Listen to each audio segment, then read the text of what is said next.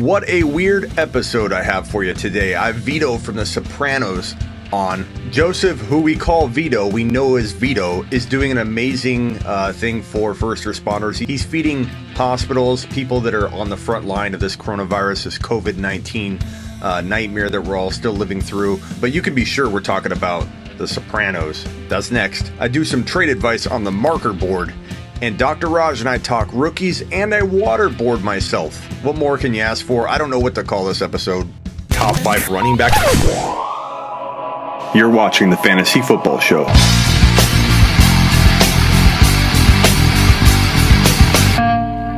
Smitty. Take a lap. So first of all, I'm a huge fan. I almost want to call you Vito, Joseph. Joseph Gettiscoli. For those that don't know, you're living under a rock. This is Vito from The Sopranos that I have here. You are doing amazing things. I saw you on Fox News. You are feeding people in hospitals. Explain what you're doing so everybody knows, because you'll do a much better job explaining it than I will. I started because my sister-in-law works at a labor and delivery in a hospital. Started a GoFundMe and started taking it to a lot of different departments in hospitals. This morning I took it to post office in my neighborhood. Friday I'm doing about 5 volunteer fire departments in my neighborhood. I'm in Long Island. Yeah. So then I had a big donation, a $5,000 donation from a guy. And, it started off a goal of 1,000. Now I'm about almost 13,000, and my goal is 25 because I want to keep this going as long as I can. I have a feeling we're going to be, in this situation for, I don't know. I think it's going to be before people are comfortable and stuff, maybe till June. And they're not going to be comfortable then, but, the stress with these hospital workers are going on there, it's tremendous. Well, man, I commend you for doing what you're doing. And, man, I can't believe I have Vito on the show right now. Vito, you don't play. I'm going to call you Vito. You don't play fantasy football, but you're a big New York sports team fanatic, right? I am. Yankees, Giants, Rangers, not too much Knicks. I'm a huge Giant fan, big Yankee, big Ranger, but big Giant fan, yeah. Can I ask you a couple of Sopranos questions? I know you probably get overloaded with this every second of every day. All right, go right ahead. But you're in your character right now, even smoking that cigar. How was there a chance before the passing of James Gandolfini, which just broke everyone's heart? Was there a shot that this thing could have been revived either through a movie or through HBO itself? I don't think they would have continued it. And it was always a movie talk. I don't think David Chase was ready to a movie until he sort of had an idea of making it a prequel, how it all started as kids. And I guess once he had I'm only assuming what to do, then that's when he started to do the movie. And as it would be, it's Jimmy's son, Michael, that's going to be playing him. Is that a go? The movie a go? Oh, it's done. It's coming out in September. Oh, wow. I didn't even know that. I'm like one of the biggest Sopranos fans, and I didn't even know that it was already filmed and done. It's called Many Saints of Newark. Man, I can't wait to see it. Can you real quickly just describe like your experience being on that show? Was it one of the best things you've ever been involved in? Well, I always say it's like being on the 27 Yankees or the 85 Bears. You're part of history, and then you're just grateful that you are part of it. As you know, I think I'm maybe the only guy to play 2 different roles, right, from season 1. Yeah, pizza shop. You come in, right. You're told to exit the pizza joint. Right, the bakery. The bakery, because Christopher was not having it. Yeah, I remember well. Like you had 2 roles. That's funny how they do that in movies too. Like they must have loved your acting in that scene to be like, we want you to play Vito. How did that happen? Did they just approach you and be like, I don't really think I had that much to do in that scene, but for whatever reason, they brought me back, thank God. And, then I got to kill Jackie Jr. And then Then I brought him the idea of make my character gay from a book I was reading about a true story, and rest they say is history. So that move changed my life. Man, I miss it. I watch it I watch the whole series probably once a year minimum. Like it's one of my favorite. It's my favorite show, period. And when James Gandolfini passed, I was like devastated. This is one of my favorite, if not my favorite actor. And God, all you guys are just icons. Like I'd give anything for them to do a spinoff with Paulie, with Sil, with you. Well, we all get heavier, fatter, we get older. We're not as sharp as we used to be. Yeah. I mean, some of us is older than me, and so. What do you got going on now? Well, I did have a lot of things going on, but everything like the rest of the world in the country, everything stopped.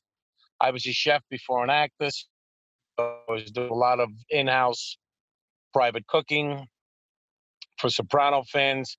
I make an antipasta, a pasta, and a chicken dish. That's awesome. So I'm there about 8 to 10 hours at the house with an assistant, and they ask questions. I tell stories. We take pictures, and it's pretty great.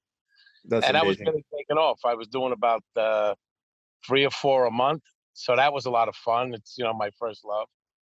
I've done some movies. My skins my NFL skins that cover a 5-gallon water bottle in the office or home. Also go over a propane tank. That's on the Amazon and Groupon. They're all over. No, I just keep busy with different things. Well, the moment things get back into gear, you hire Vito to come cook for you. And then the GoFundMe link, is that on your Twitter? I can just grab that from there. That's on my Twitter. That's okay. Somewhere you'll see it, or I can I'll send it to you via Twitter. That's most important and most impressive right now. So I didn't mean to go on I know I got all carried away on the Sopranos tangent, but what you're doing for people right now is amazing. And I can't thank you enough for coming on, man. I appreciate you. All right, pal. So I got to go eat some dinner. Sure. We want meatloaf. We want it now. Let the man get his meatloaf. Oh my God! Go chug. So if you had that pick, you're going to have the last pick in the second round, first pick in the third round, last pick in that round, and so forth. To get that 1.1 or 1.2, the only move that you can probably get away with, or the two moves, is to get rid of your third, fourth, and fifth for that pick right there. Not everyone's going to do that. Not everybody plays the fool. But if you can get rid of your third, fourth, and fifth for just the one pick, try that. Try that first. Then try your second and your fourth, if you can get away with that, and keep second and fourth, and keep your third rounder. That would be next ideal. Then the next thing would be to get rid of like your second and fourth. Or second and you could do second and third, but that's quite a price to pay, but I would do it. So let's just say worst case scenario, you do that, okay? So second and third. Let's say you do that for the 1.1. Second and third, okay. And let's rewrite this. Okay, so now you have no pick here and no pick here. Even if, let's say, you were to get rid of your fourth rounder, you'd still be in really good shape. But the awesome part about this is you could trade your fourth and sixth rounder if you want. So get rid of these. Fourth and sixth to move into the bottom or middle of the second. So now you have the 1.1, the 1.2, and a middle second rounder. It's not going to happen in every draft. Don't get your panties in a bunch. If you tried it and the one person sitting at 1.2 doesn't trade for anything, then I can't help you in that league. But guess what? You play in how many leagues now? You're a big boy. You can play in 4 or 5 leagues. You can play in 10. I play in 14. That's how Dad did it. That's how I do it. So if you have this 1.1 and 1.2 and this 2.7, you can walk out of your draft like a badass and have Barkley. Can you read that? Like I'm right backwards, Smitty. Come on. Okay, let's try this again.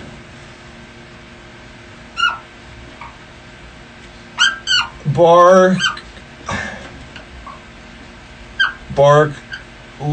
I think this is right. But can you even read it? Barkley, baby! Backwards! Sons of bees. Let's put that in a little orange because you can barely read that. Barkley.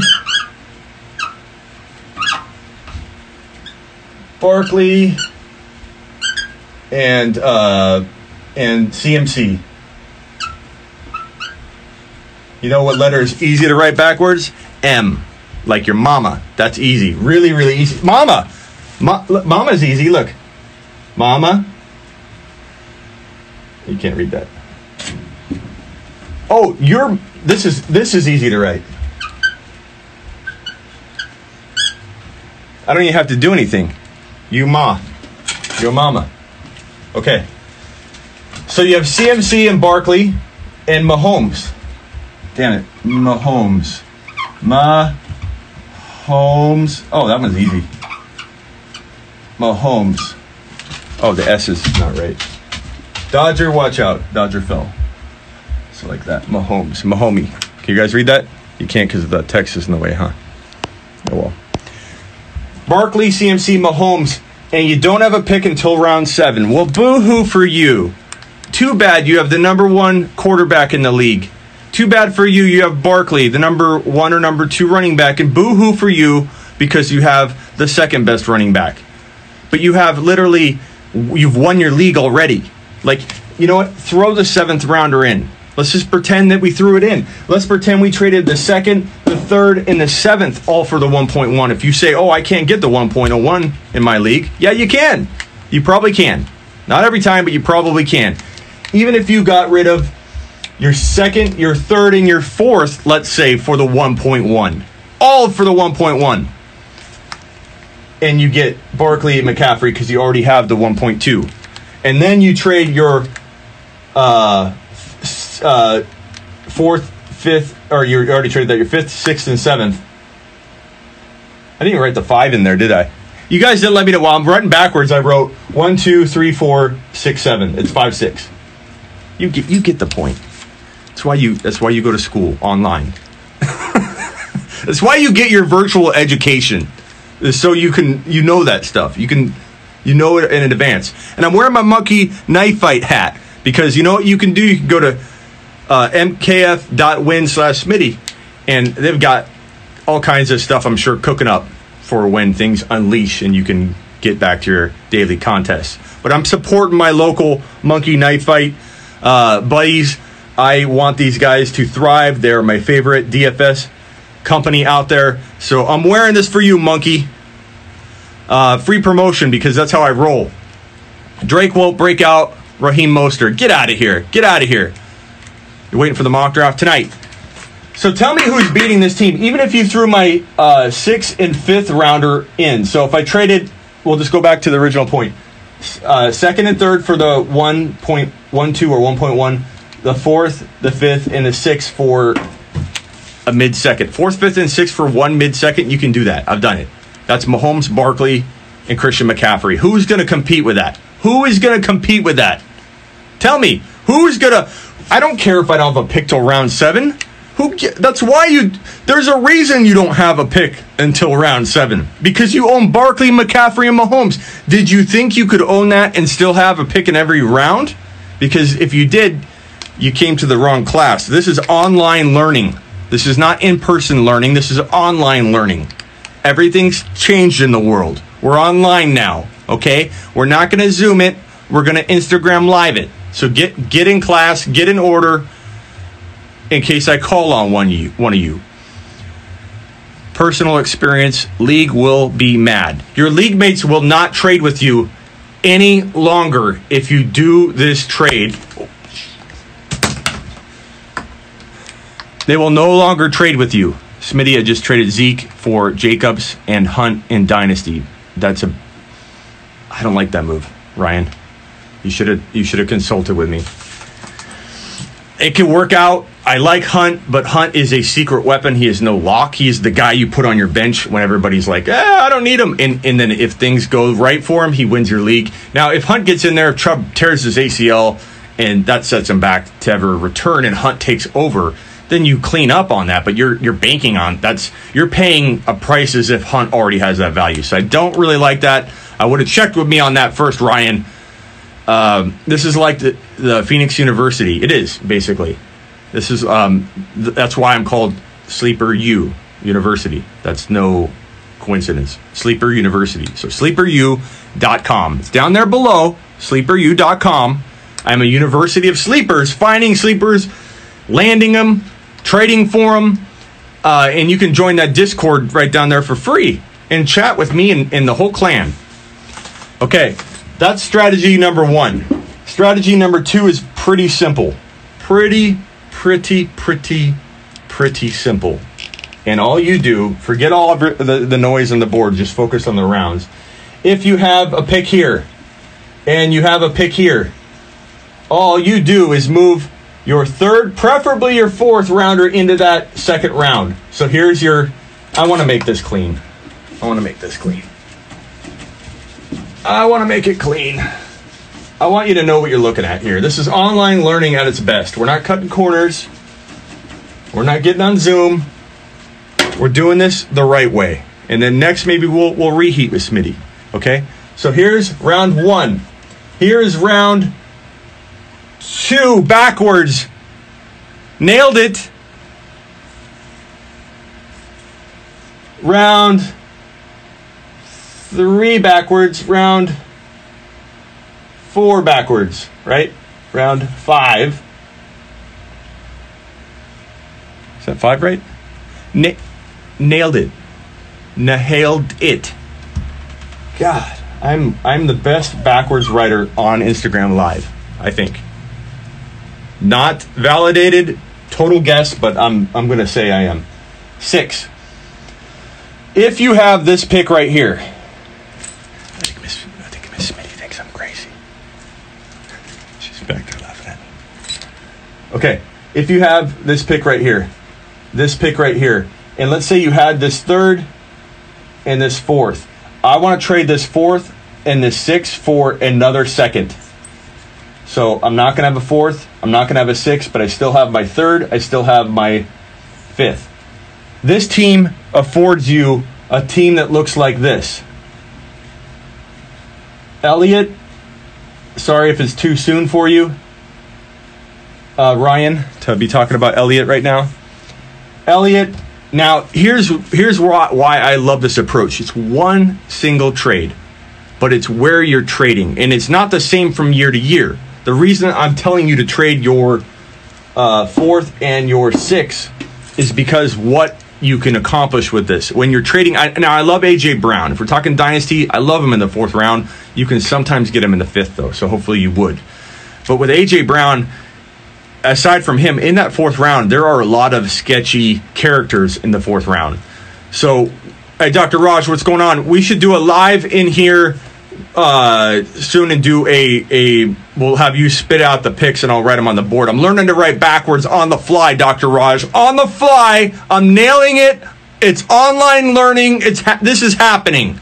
This is better than Zoom and this is online education at its best. Your 4th and your 6th. Who cares about your 6th rounder? You're moving your 4th up to Pat Mahomes. So you have Mahomes now because you can afford to take him.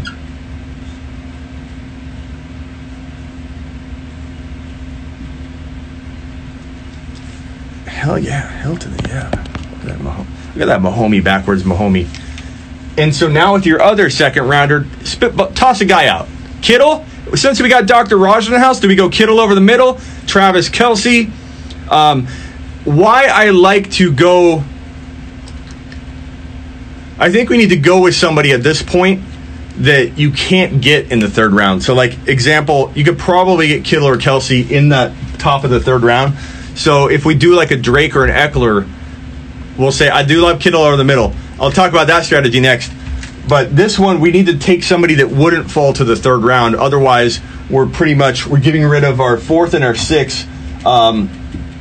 We could even get rid of our 5th rounder to move the 3rd rounder up. So if we were to do that, even let's say we were to take this 5th rounder and trade our 3rd rounder Okay, so 5th and 3rd rounder to get another second. So then you would take Zeke Elliott right here. You would take Mahomes here. You would take Kittle over the middle here, and you take Austin Eckler here. So you'd have Kittle.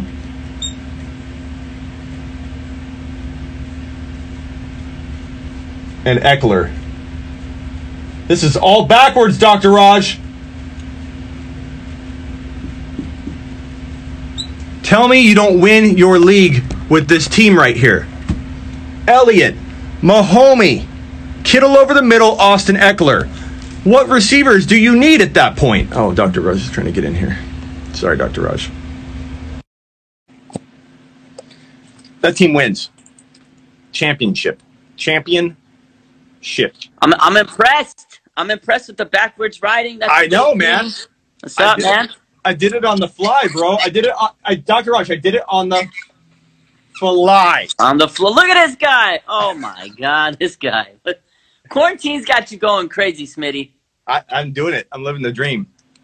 You really are, man. I say CD Lamb's probably a little bit more pro-ready. Okay. Just want to use my pointer. But it's hard to say that. You know what? Yeah, I'd say so. But who is the most bust factor? And sometimes the best player does. So Henry Ruggs. Most bust factor. Okay. Who is the safest, but that could be in a guy with less ceiling even?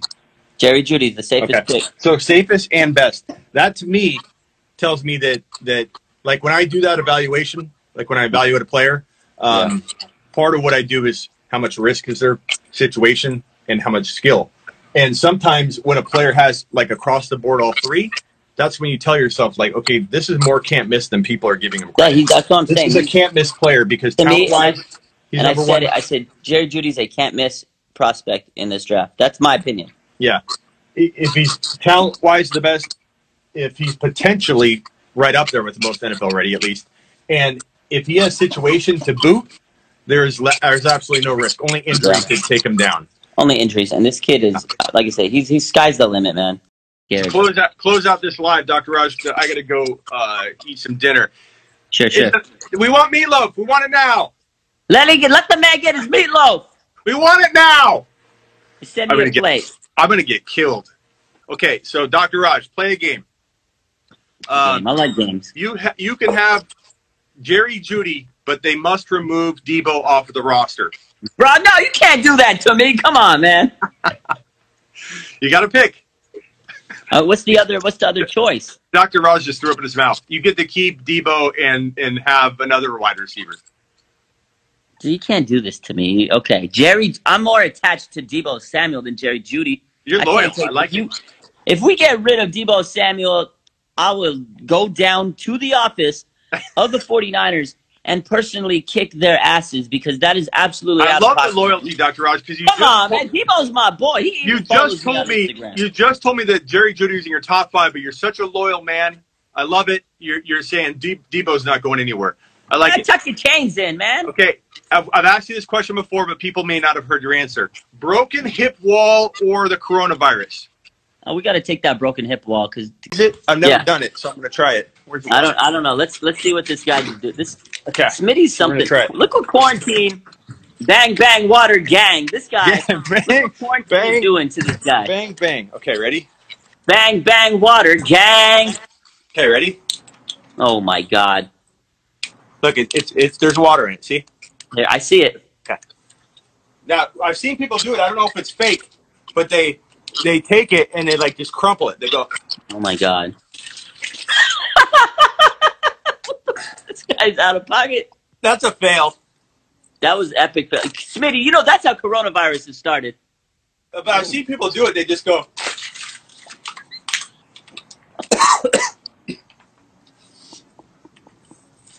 Gonna water the plants too. Oh my God, man! But anyway, I don't think Miss Smitty's gonna let me back. I don't think you're gonna get any meatloaf, bro.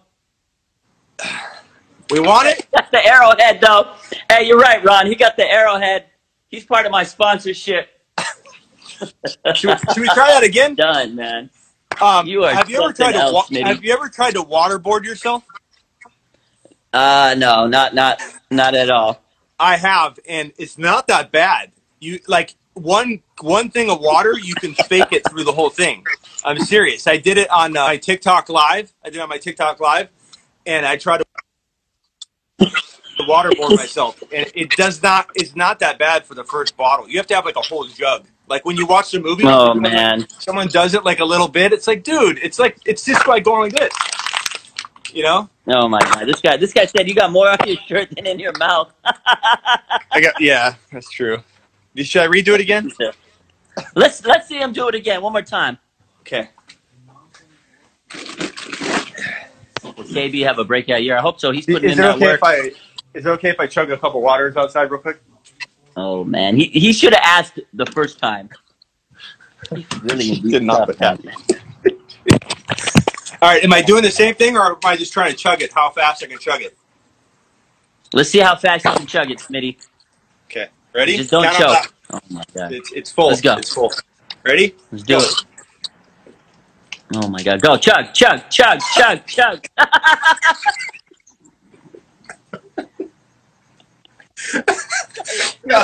Oh, it's in my nose. But when you waterboard yourself, dude, it's just like this. This guy is some special type of special. You can hold your breath for like a minute. Oh my God, Smitty. This is why he's the best fantasy football analysis.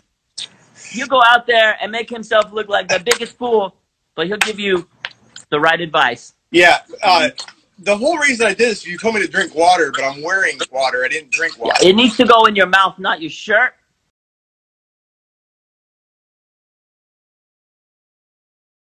Top 5 running back. You're watching the Fantasy Football Show.